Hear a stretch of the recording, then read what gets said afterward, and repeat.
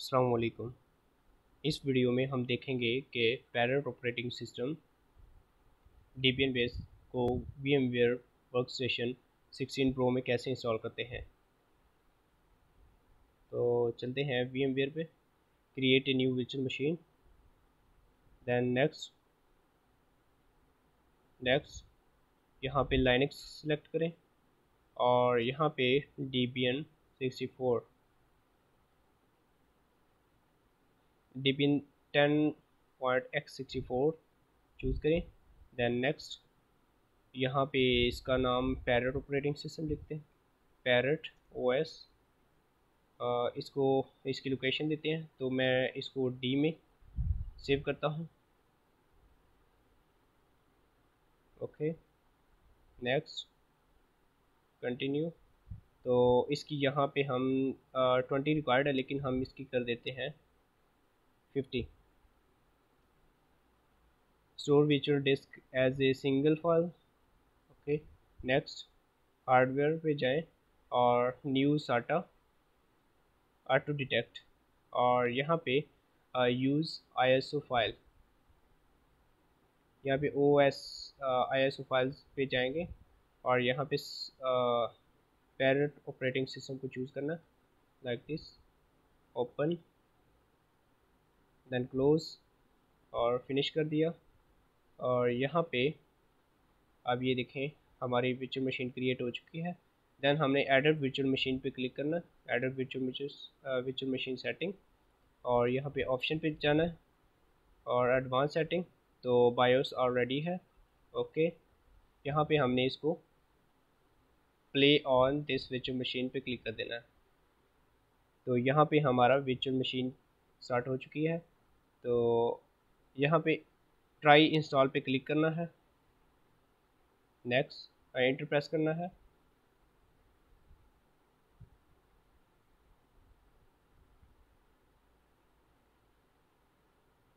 बहुत ही simple steps हैं।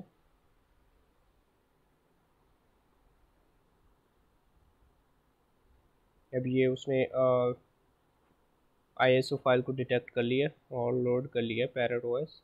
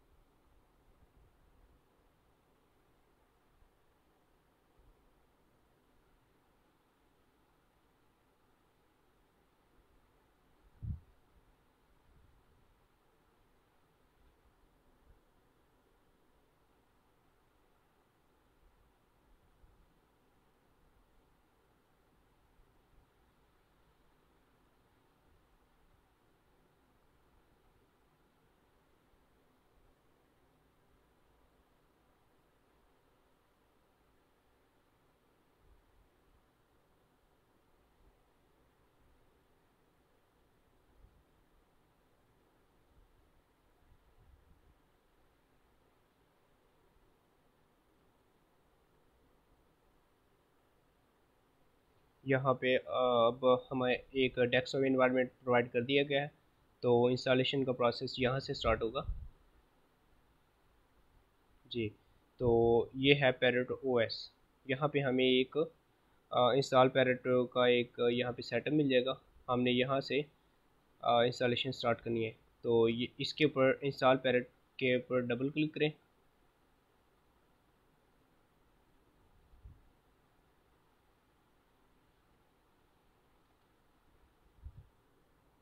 Then wait little bit जी। तो ये अमेरिकन इंग्लिश है, ऑलरेडी सिलेक्टेड है, तो नेक्स्ट पे क्लिक करें। यहाँ पे आप जोन सेलेक्ट कर सकते हैं, तो हम पाकिस्तान का यहाँ पे क्लिक करते हैं। ये पाकिस्तान, कराची, सॉरी कराची।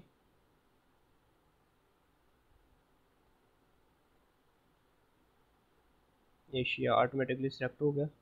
नेक्स्ट ये डिफ़ॉल्ट रहने दें।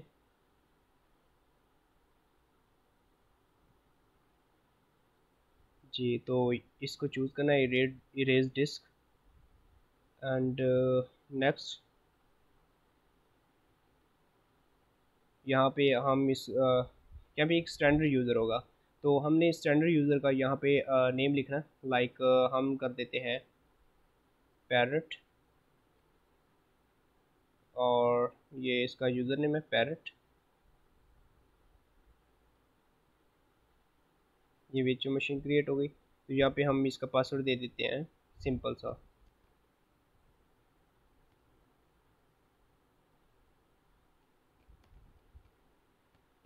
कोई भी पासवर्ड दे दें।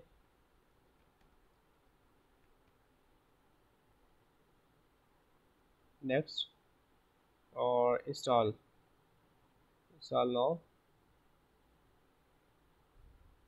अब इंस्टॉलेशन स्टार्ट हो चुकी है, तो यहाँ पे कुछ टाइम लगेगा इंस्टॉलेशन पे, तो मैं वीडियो को पॉज कर देता हूँ।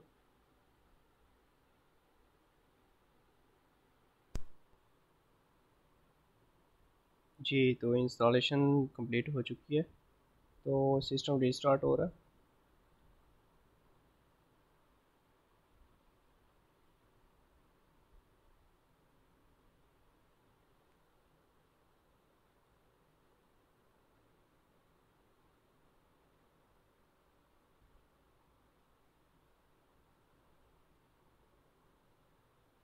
वीडियो पॉज करते हैं, थोड़ा सा टाइम लगेगा। जी, तो इंस्टॉलेशन कंप्लीट हो चुकी है, तो आपको इस तरह का इंटरफेस मिलेगा एक स्टैंडर्ड यूज़र का। तो ये मैं दूसरा यूज़ कर रहा हूँ विच मशीन, वो क्रैश हो गई थी फाइल, क्योंकि मेरी डी ड्राइव फुल हो चुकी थी। तो यहाँ पे मैं इसको पहले सुपर यूज़र में जाता हूँ, sudo su। यहाँ पे मुझे सुपर यूज़र में आना पड़ेगा, देन यहाँ पे पास wd रूट इंटर करना पड़ेगा, और यहाँ पे पासवर्ड चेंज करना पड़ेगा।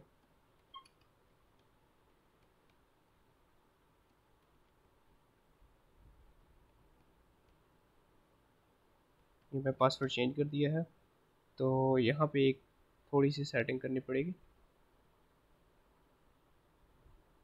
Menu, then control centre,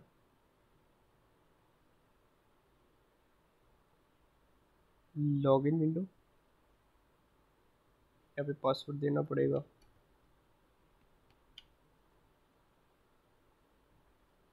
administration, then login window,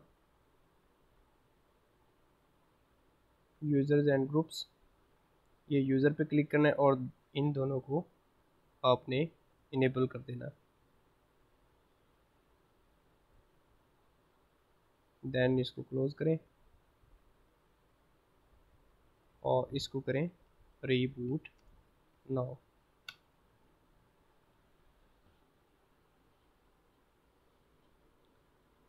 अब ये हमारा सक्सेसफुली इंस्टॉल हो चुका है, और हमें login as a root user यहाँ पे करना है।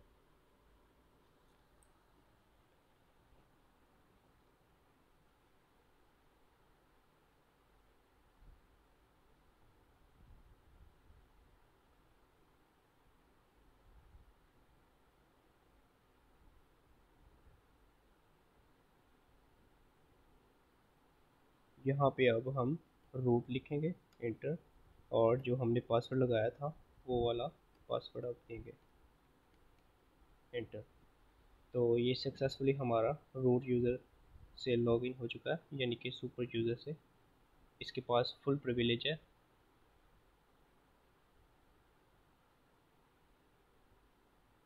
अब इसकी नेटवर्क कॉन्फ़िगरेशन और बाकी commands CEH practical lab manual में, उस प्लेलिस्ट में आपको सारी डिटेल बताई जाएगी, और इसकी बाकी कैसे सेटिंग की जाएगी वो आप CEH प्रैक्टिकल लैब मैनुअल देखें, वहाँ पे बाकी तमाम कॉन्फ़िगरेशंस को एक्सप्लेन किया गया है। अब ये इसको करते हैं शट डाउन, नो, और वीडियो करते हैं पॉज। ओके,